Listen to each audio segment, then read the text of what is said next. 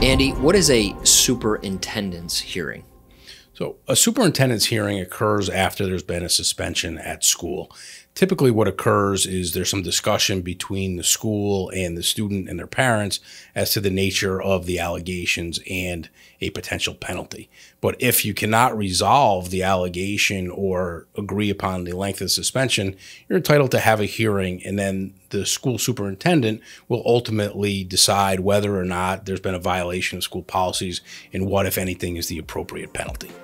Thank you for watching this video. If you have any questions or require additional information, please call us at 844-ACCUSED or visit our website at lawyersfortheaccused.com.